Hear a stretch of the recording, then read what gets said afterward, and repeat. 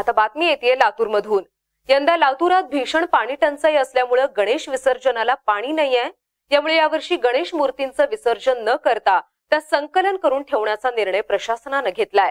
राज्यभरात सर्वत्र गणेश विसर्जन पाहायला मिळतंय, मात्र लातूरात प्रशासन वेगळीच तयारी करतंय।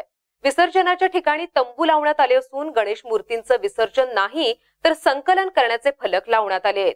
पाणी टंचाईमुळे ही भीषण स्थिती ओढावली असून शहरातील 3 ठिकाणच्या विसर्जन विहिरींच्या 4ही बाजूने मंडप लावण्यात आला असून बाजूलाच मूर्तींचं संकलन केलं जात आहे। लातूरात गणरायाच्या आगमनापासूनच विसर्जनाची चिंता जिल्हा प्रशासनाला लागली होती। या दरम्यान पाऊस झाला तरच विसर्जन करता येईल, अन्यथा पाणी नसल्याने वेगवेगळे पर्याय मंडळांसमोर ठेवले जात होते।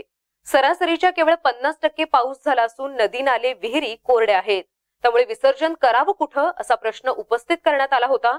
यासाठी जिल्हाधिकारी जे श्रीकांत यांनी गणेश मंडळांच्या अध्यक्षांची बैठक घेतली। त्यामध्ये मूर्तींचं विसर्जन नाही, संकलन करून मूर्ती तयार करणाऱ्यांना दान केली जाणार आहे।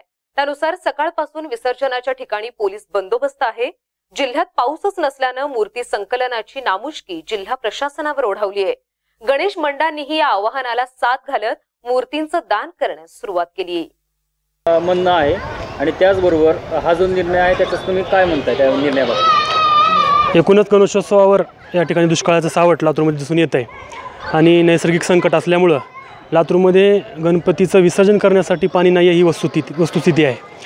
त्याच्यामुळं प्रशासनानं जो हा निर्णय घेतला आहे तो अत्यंत योग्य आहे आणि गणेश मंडळांनी सुद्धा या निर्णयाला समर्थन देऊन मूर्तीचं या ठिकाणी दान करण्याचा निर्णय घेतला आहे। आता गणपतीकडे एकच साकडा आहे की विसर्जनानंतर तरी लातूरचा दुष्काळ दूर व्हावा एवढीच या ठिकाणी प्रार्थना आहे।